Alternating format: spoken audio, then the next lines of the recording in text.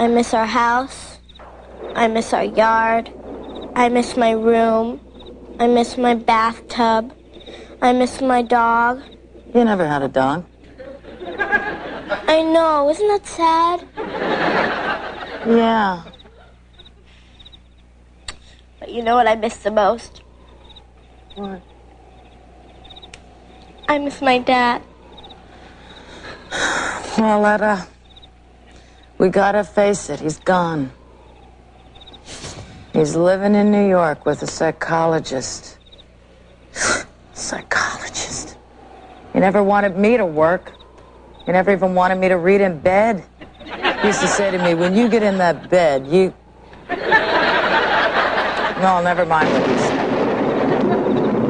You know, I bet that psychologist has a daughter who's really cute and popular and thin. I hate her.